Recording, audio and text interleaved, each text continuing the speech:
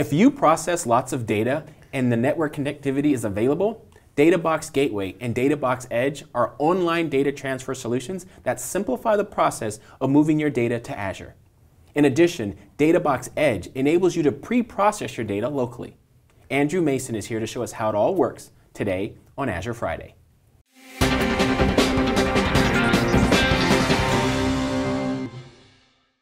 Hey everyone, Donovan Brown here with another episode of Azure Friday. So in a previous episode, we talked about data boxes. So what are you going to tell me that's a little bit different? So that episode was with Matthew Dixon, and he talked about the whole family of devices. Okay. Today I'm going to focus on the online transfer devices. So there's a Data Box Gateway and a Data Box Edge. All right, perfect. So tell me the difference between the two of these. So Data Box Gateway is a virtual appliance. Basically, it provides a storage gateway functionality, so you can deploy that on Hyper-V or VMware. Okay. And then it exposes shares, either SMB or NFS on your network. You copy data into that, and it handles the transfer to the cloud for you. All right, got it. You can also set bandwidth throttling on there, so you can limit the amount of bandwidth it consumes during, say, normal business hours. Okay. And then the other one? So Data Box Edge provides all that gateway functionality, but has the ability to do compute on top of it. So you can pre-process data before it gets transferred. Ah, I see. To make sure it's in the format or the format you need it, or if you want to subset or modify the data in some way, like for GDPR reasons, your lawyers won't let you put certain things in the cloud. You could do that modification, set up a data pipeline for it. All right, interesting. Or even do like ML processing, where you want a result close to where that data is being generated. You don't have to wait for the round trip to the cloud. You can get that result close while still pushing your full data up to the cloud and getting retraining your models. Cool. Or doing further analytics. Can you show me how it works? Sure. So right here, I've got a connection to a Data Box Edge device, and you can see I've got a share set up on here, and also the ability to add edge compute modules. And so we use the IoT Edge, the module management framework from there, to allow you to push containers down to the device in a secure way, as well as update them. And it looks like I'm in the Azure Portal here. When I looked at the other device, only the ordering went through the portal, and then I connected it to my physical network. But this looks like I'm actually able to manage this from the portal. Yes, this is an online transfer device. You can run disconnected for a period, but you do have to be connected to do the initial activation and provision shares and set permissions and things. I see, okay. It does have a similar local UI where you can do some basic monitoring. You know, if you can't get connected to the cloud in some way, you can do some diagnostics tests on the device. So you can figure out what's wrong with it, as well as generate like a support package. So if there are issues, we can help troubleshoot that and get you reconnected. Got it. Okay, perfect. But yes, for the most part, other than initial network config and a few other things, you do everything through the portal. Great. Now, once I have that share created, I just see it in Windows Explorer as a user? You just see it in Windows Explorer as a user. So I'm just going to create another quick share here to show you how this works.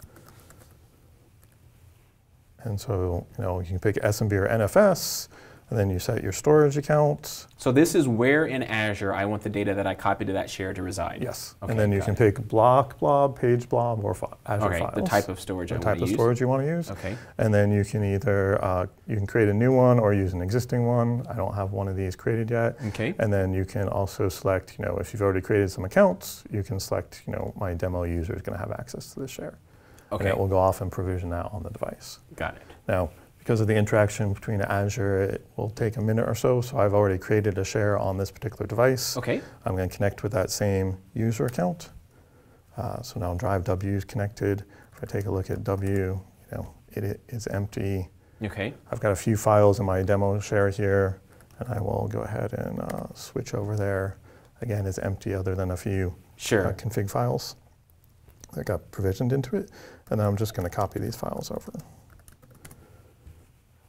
All right, so I'm just copying, like I said, like I normally would, doing right? This is just a local network copy to a local share on my network. And then if I go over here and refresh in Storage Explorer, so connect up to demo share, you can see it's already started copying the data up there for me. Got it. And then if I go back and take a look at the portal here, you see I have edge compute modules here. Oh, and see my other share just popped up.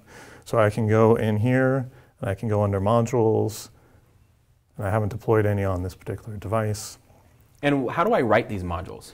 So they're just containers. So you can either use IoT Edge, Azure Functions, Azure Stream Analytics, or Azure ML, or you can write any container that you push through the IoT module management system. I see.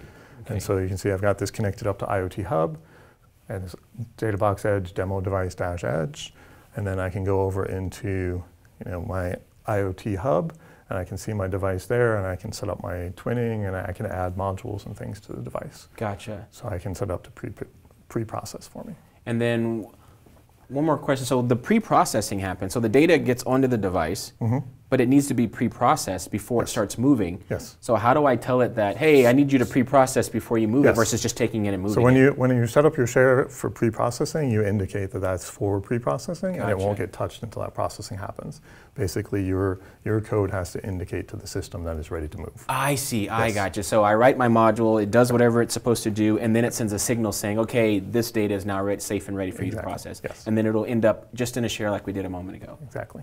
Very cool. And then I have a virtual appliance here, and you notice how it's just showing me shares. I don't have the ability to do compute on there because it is virtual. That's the storage gateway only. Right, so this is the one that runs inside of Hyper-V or runs inside of VMware, but I still configure it from the Azure Portal proper, right? So there's software that it's a VM basically that I run that is provided by you. You provision a VM, and then once that VM started up, basically the process is the same as the physical device. Gotcha, very cool. Yeah. Thank you so much for sharing this with us. So we are learning all about data boxes here on Azure Friday.